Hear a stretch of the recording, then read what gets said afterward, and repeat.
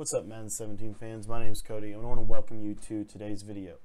In today's video, we're going to be breaking down a blitz that you probably saw in the Madden Classic. I kind of want to share a little bit about it, why it works, why it's good, why you might want to consider using it from time to time. And the playbook we're actually in is the Oakland Raiders defensive playbook, I'm pretty sure. But you can find this out of anything, really. I run it from nickel 2-4-5. Some people run it from nickel normal. Personally, I think it's probably best from nickel normal.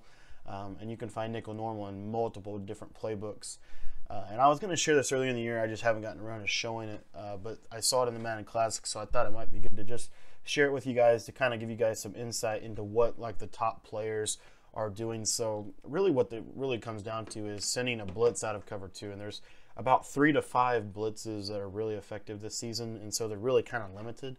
But this one comes out of the nickel normal. And this is what Problem was doing. I don't know if you guys know if you guys watch Problem at all, but again, he's probably the best player that ever played, really undoubt.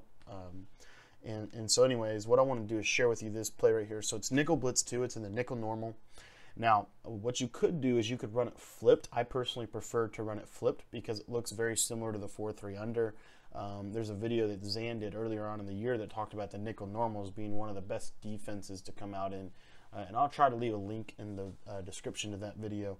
And I'll also leave a link to the tournament where Problem ran this. But basically what I want to do is just share with you, for some reason in practice mode I don't think you can flip it, but in the game you can flip it. So just run everything to the opposite side for 2 reasons. Number 1, it looks like 4-3 under. Number 2, I think it works better because it makes them roll out to the left side, and most quarterbacks are right-handed. But anyways, here's the blitz. So basically what you want to do is you want to put good pass rushers on the blitzing side, and we're going to blitz from the left here. So you want to base a line, you want to press, you want to shift your linebackers to the right. It's going to give you a balanced look.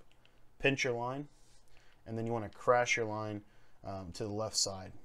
Now, that's pretty much it. It's set up from that point. I like to pass commit just so it comes in if they run play action. And you'll see here we should get some pressure off that left edge. And it's just a basic overload principle. There's really nothing complicated about it.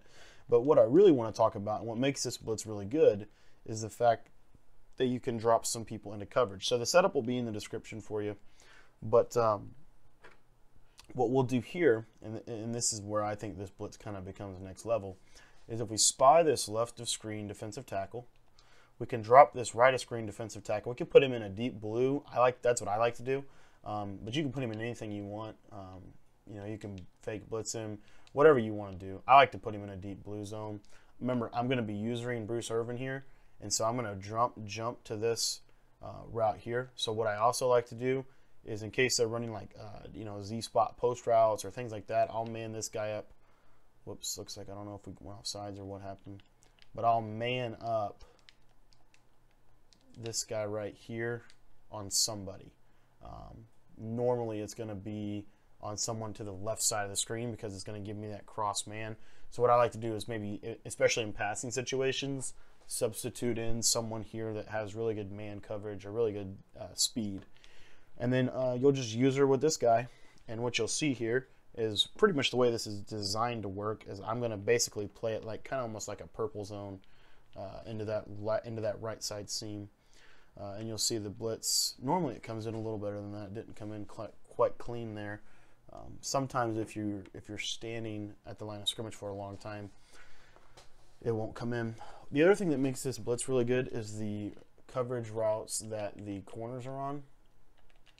So if you noticed, the corners are in what's called soft squat zones. Those are kind of like the best zones for cover 2. Those are really, really effective zones because you can't really create them. They just have to come into play. And they do a really good job for the most part. So there you can see there's the blitz coming through clean off that left edge. Now, a quick little side note to this is that there's a very good I like to run coverage principle off of this as well. So what I'll do is occasionally I'll change it up and say I may want to run coverage, a variable. Well, I'll go to Tampa 2.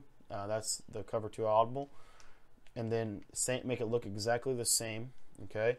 But what we're going to do now is we're going to try to kind of let these guys go on the right side.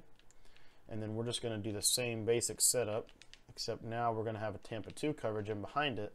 and they don't know the difference. Next thing you know, he tries to force something quick, and we've got all kinds of coverage. So that's kind of the thought process behind this. And the cool part about this defense is that it's actually fairly good against the run because you have gap integrity. There's somebody in every single gap, A gap, B gap, C gap, and plus you have a user defender that you can shoot the gaps with.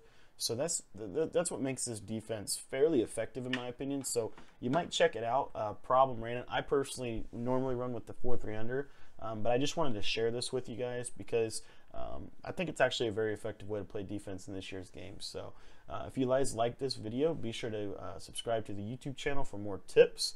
And also, if you have any questions or suggestions for future content, let me know, and I'll do my best to share it with you guys. Thanks, guys.